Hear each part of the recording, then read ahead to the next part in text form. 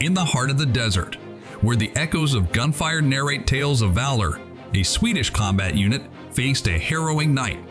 Surrounded by Afghani fighters, outnumbered and outgunned, they awaited salvation. In this dire moment, a hero emerged.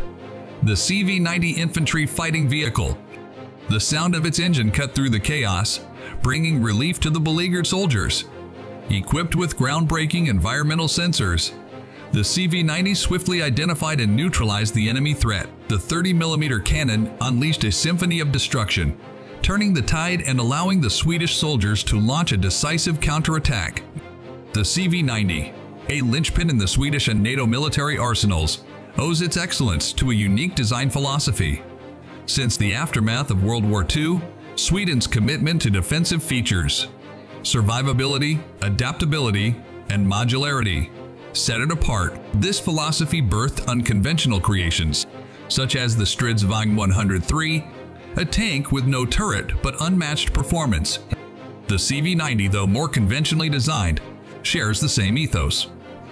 Bay Systems Hägglunds, its manufacturer, prioritizes survivability over mere protection.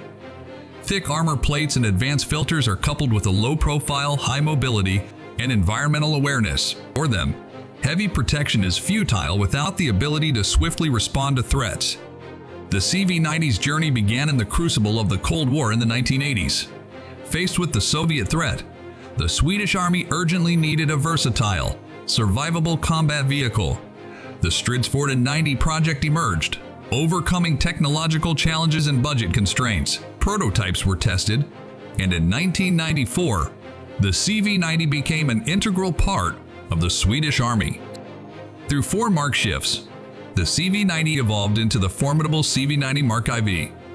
Overhauls, including a powerful Scania engine and modernized weaponry, propelled it to international acclaim, outshining rivals like the M2 Bradley and Fevi 510 Warrior. The CV-90's combat history is illustrious. In the Balkan Wars of the 1990s, it proved its mettle, earning praise during the United Nations peacekeeping mission in Bosnia. Deployed in Afghanistan in 2006, the Norwegian Army lauded its performance in providing vital fire support. Amidst demanding terrains and extreme weather conditions, the CV-90 excelled, impressing military factions globally, even in comparison to elite counterparts like the American Bradley and Russian BMP-3. The CV-90's situational awareness and survivability stood out, earning its reputation as the best infantry fighting vehicle on the planet. Bay Systems Hägglunds, responding to global demand, vows to evolve the CV-90 further.